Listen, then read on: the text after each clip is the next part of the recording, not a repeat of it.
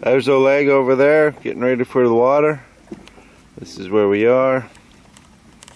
Beautiful area. Man, the stars last night were just amazing. So my wife is going to watch me suicide jump in here. Oh, you bastard!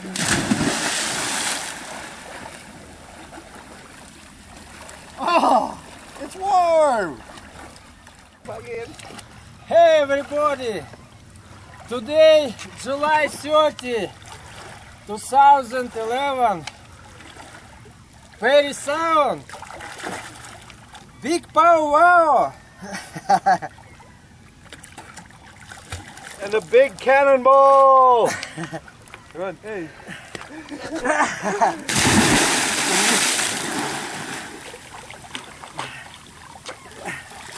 Where is your coast?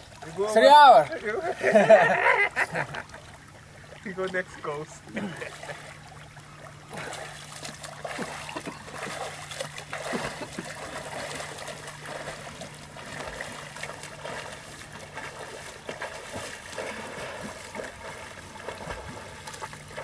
Can't see the bottom.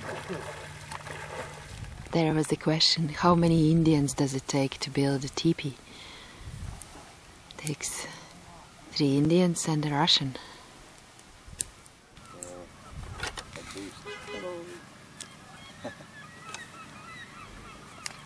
is the way you sew your teepee, sew your teepee, sew your teepee.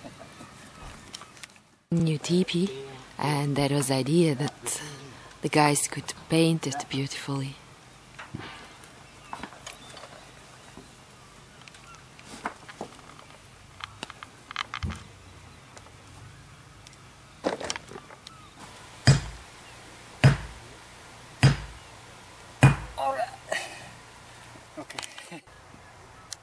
Hello, this is Mark. He's going to be trying out a flute, and I'm just going to be accompanying him on the drum. Can I see your name? Bonjour, marking just because Wasauksing doing here. I'm in window, give one minute. You're as they say, got to hit.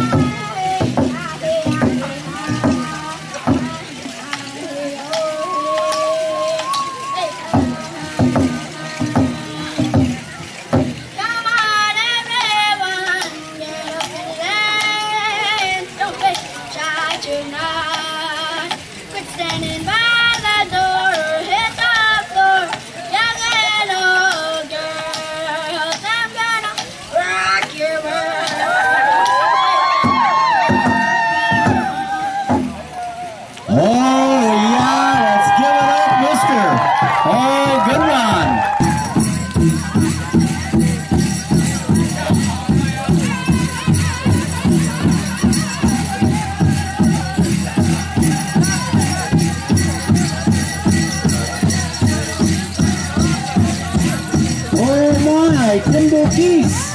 You must have snuffed it around the world, hey.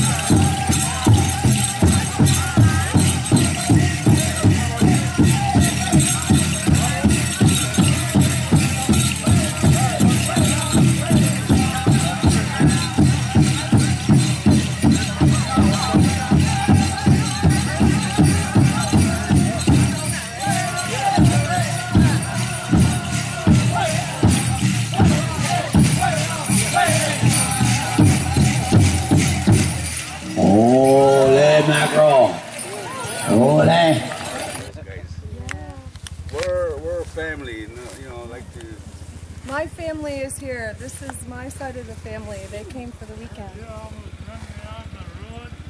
Whoa! And then they go fishing. Oh yeah, there's this is a channel, a hay bay. There's a bay in there, and you can go in there by boat, and that's where they do all their fishing. And here too, there's a lot of pike in here, trout, and Perry Sound is just out that way. If you just go out by boat and around the corner, you'll see Perry Sound. Oh, so can they also take a boat? Oh yeah, they bring their boats. I have canoes down there. They rent, you know, when they're here. And then they're swimming down here. They go swimming. And when the ones that have private, we go out probably go down to the point there. So they camp. Some camp over there, over here, over there. Like, you know, it's in their buildings. But you know, it's basically rough campage. You know. Look at you can hear those kids across the bay. My wife's a school teacher. She's an Ojibwe teacher. She teaches Ojibwe language in the private sector and the non-native schools.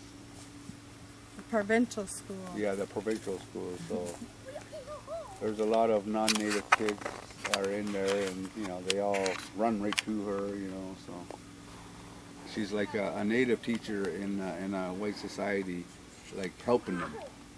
You know, like they don't feel like they're in the right spot for when they see her. Yeah, you better smile, doggy. Look at you. Ha ha ha, mommy, look at this. But all those teachings are from elders, like guys from another First Nation. We share stories.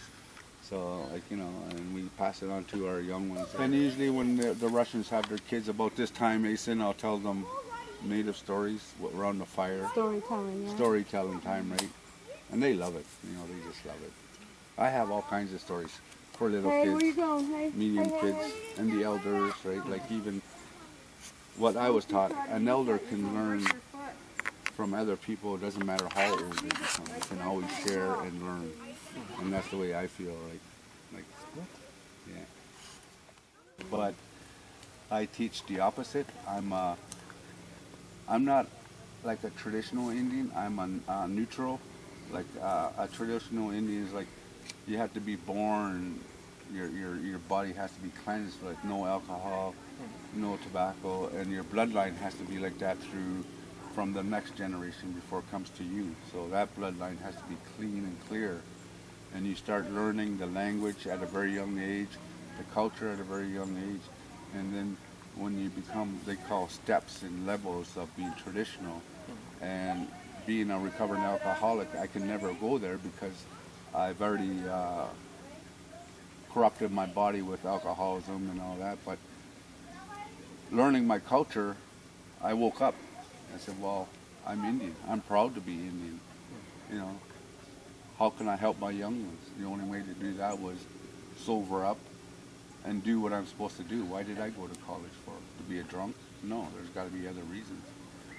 So being a storyteller and writing books now, I feel that being a neutral Indian, I don't downgrade the traditions. I don't downgrade anybody. I just teach the goodness that comes out of your heart into your brain, that goes out and that comes back in. Because say you fell down, you broke your leg, you know, everybody just walk right by you because you're not Indian. Well, if I stop and pick you up and help you to your car or take you to the hospital, I feel good inside my heart. I feel good because I helped you. That's strength in my power in my body. Makes me stronger because I help somebody that's in need. That's my gift. And then I'm happy. Then I can go around like you guys the other day at church. It was a coincidence how we met, you know, but that's just the way I am. I kind of touch people just the way I speak because I was always told that our culture is not a prejudice. It's you share what you can about Mother Nature, the water, the fire, because us human beings are just like Mother Earth. You know, we got the leaves. If we don't have the leaves, oxygen, we can't breathe. Don't have the water, the plants can't drink. Don't have fire, can't keep warm. So that's the way the native people look at it. So how I got that knowledge was becoming sober, seeing, you know, like seeing the life on say here's a line. I'm too busy drunk, staggering all over the place. I don't see, I can't see Mother Nature grow. I can't see my family grow. So I step over on the sober side of the line. Now I can watch the trees grow, smell the beautiful air, watch my nephews and nieces grow, tell them stories, and that's strength. That's my gift. And what I get for my gift is my strength, my business. I'm a tree climber. I climb trees.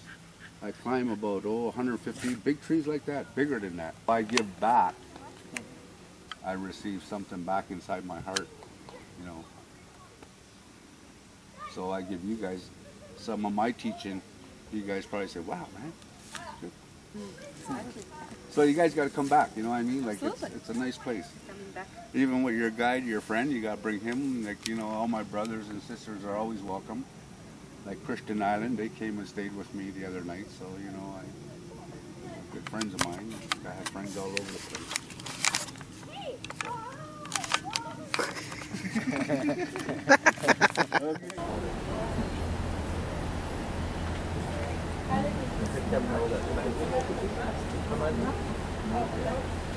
Где, покажи.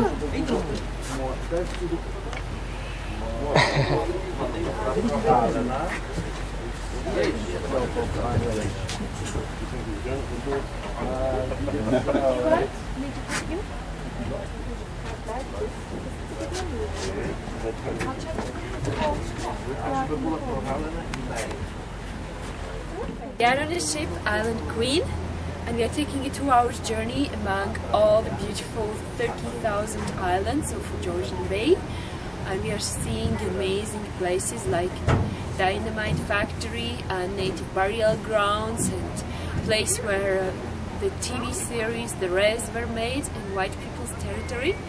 And there is lots of sun and fish and people who are waving at us, and huge dogs that are barking at us from the docks, and this is the best kind of holiday you can have.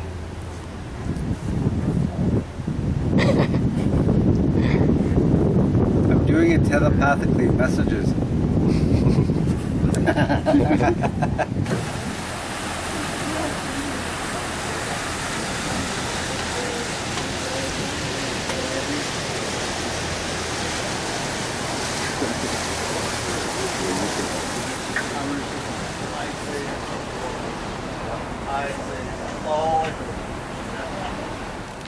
If there is one species of wildlife that is intimately connected to Georgian Bay, it's the eastern Massasauga rattlesnake, Ontario's only venomous snake.